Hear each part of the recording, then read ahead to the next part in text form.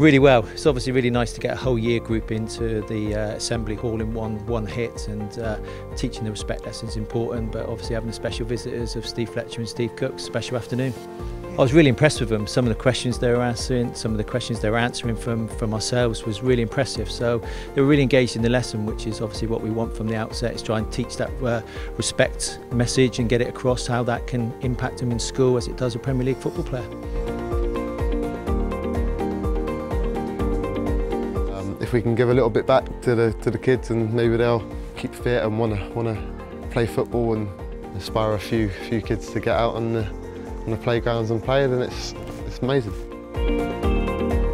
I think football is a very powerful medium, but I just think the concept of respect, that came through regardless of the sport, and of course it's very important that our children should grow up and have that ingrained in them.